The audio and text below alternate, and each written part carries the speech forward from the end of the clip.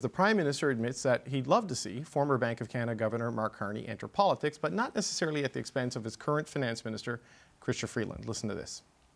I have been talking with Mark Carney for years now about getting him to join federal politics. I think he would be an outstanding addition at a time when Canadians need good people to step up in politics. In regards to Chrystia, she has been a close friend and ally and partner in doing really big things for Canada and will continue to be. I have full confidence in her abilities and on the work we're going to be doing together. So you may wonder why the Prime Minister is talking about that at NATO. That's because questions are being raised after both the Toronto Star and the Globe and Mail cited unnamed sources saying the Prime Minister may be considering or trying to bring Mark Carney into cabinet to replace Freeland as Finance Minister.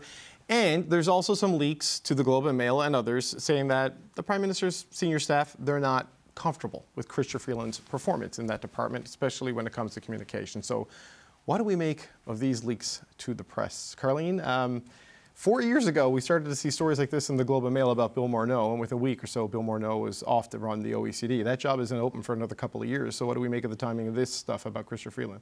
I think we can talk a lot about the workhorse that Chrystia Freeland has been for this government since November 4th, 2015, and I hope we will get a chance to talk about that because she certainly has a record of competently executing every portfolio she's been handled. But I think the more interesting story here is what whomever orchestrated these leaks thought that they were going to accomplish. You know, in politics, any day that you have your party's caucus, your cabinet, your army of Parliament Hill staffers, and your broader membership distracted and preoccupied with these palace intrigue stories is a day that you are not focused on connecting with Canadians, crawling out of that 20-point polling hole that you find yourself in.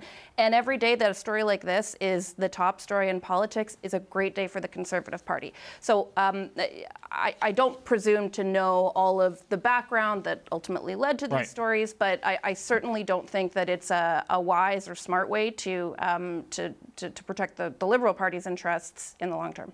Yeah, Andrew, there has been a lot of complaining and grumbling in Liberal circles for years about not getting enough lift out of their budget and the comms around how their economic message isn't connecting. And there's been a lot of grumbling and venting since the St. Paul's by-election. I've not heard anyone say Chrystia Freeland is the reason for any of these things. You know, they all realize there's a constellation of issues they're running into.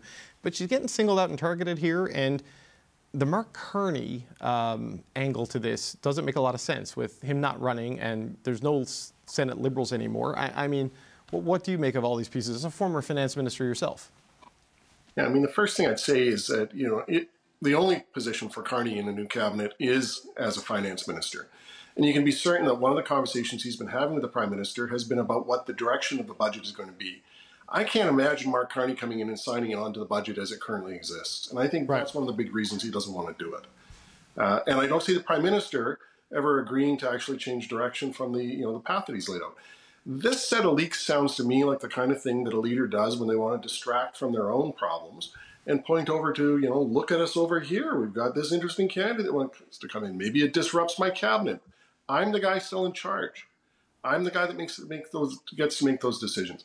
This sounds to me like a very typical kind of play out of the playbook to shift the attention away from the failings of the current leader to offer some hope to the party that maybe there's a path forward that doesn't require him needing to leave. James, what do you make of it? I mean, I know the Liberals are kind of looking at everything, and there's a lot of throwing spaghetti at the walls and figure out what kind of a plan could be there. But I don't know if anyone believes move Chrystia Freeland and everything's fine. This is what the end of a government feels like. When governments end, it's almost never dignified in a glide path down to some glorious exit of rounds of applause and balloon drops from a ballroom in a hotel of people saying thank you for the great work that you did. It's often ugly like this, and it's indignified. Setting aside whatever one thinks about Minister Freeland as a politician and what her political priorities have been and her policy views, setting that aside, Chrystia Freeland is someone who has fought side by side with Justin Trudeau through 3 election campaigns, through blackface, delivered budgets, took on the task of the NAFTA renegotiations on behalf of Canadians and assembled the team and all those things.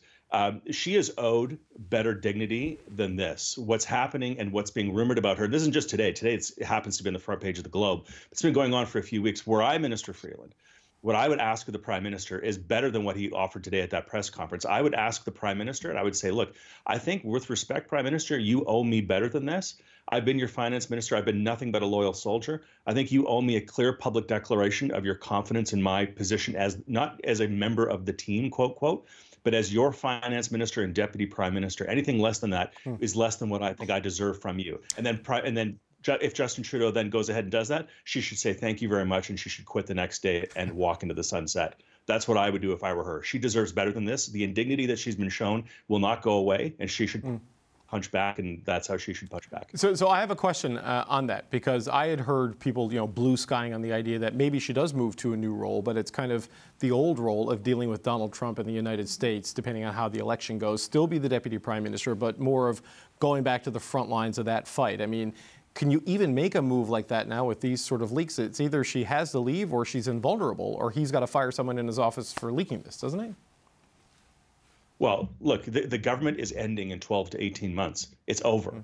And she is being thrown under the bus here, in my view, in a desperate attempt to try and change the subject, as was just described, to bring in Mark Carney, who has not publicly said anything about this. This is a scramble. And there's a reason why Jane Philpott and Jody Wilson-Raybould and Mark Garneau last week, and Bill Morneau has a book, and Jody Wilson-Raybould has a book, and Scott Bryson. The army of former cabinet ministers who have come out and publicly talked about the indignity and the unprofessionalism and the lack of class that Justin Trudeau has shown his own cabinet ministers is more than any group of cabinet ministers that I've seen of any government, federal or provincial, in recent memory. It's awful, and she deserves better than this, and she should stake her claim and push back. Okay, well, just so people know, we've asked Chrystia Freeland's office for comment on this today. They referred us to the Prime Minister, who made the statement he made at NATO. Carleen, what's the reaction in this in Liberal world? What are you hearing there? It's been very strong from what I've seen. I think that there's been, I've observed significant backlash to what's implied in those stories. I think most Liberal partisans here in Ottawa and right across the country sort of took a step back at that for some of the reasons you cited. This is sort of a new angle. Like, wait a second, which part of the problem was she? And people immediately think to the way that she sort of carried the NAFTA renegotiations on her back, the way that she has carried water for the Prime Minister, frankly, on every major issue that he's had to confront over the course of this government. I am still, look, this is not necessarily a government that has always excelled at being able to immediately nip something in the bud when something goes awry. No. I'm still willing to give it about 24 hours. I think there's a chance that the Prime Minister and those advising him kind of recognize when they finish with the NATO summit today, the answer I gave today was not unequivocal enough, and thus the story is continuing. I'm still willing to consider that there's a possibility that tomorrow he comes out and says more explicitly, and he ought to, I have full confidence in Chrystia Freeland as my finance minister, and she will continue in that role. Do people buy the Carney stuff? Like, there have been opportunities for him to run, and he hasn't run, and the Prime Minister has made it clear he's been trying to get him to run. LaSalle is coming up if he wants to run in Montreal. But, like, you can't do the put him in the Senate and put him into cabinet thing, because there's no more Liberal senators, and I don't know if he'd want to hold the pen of a budget that the NDP has a role in because of the supply and confidence agreement. I mean, are people buying this? Well, I mean, two things. Wimbledon's going on right now. Yesterday, who was in the royal box along with Queen Camilla? Mark Carney.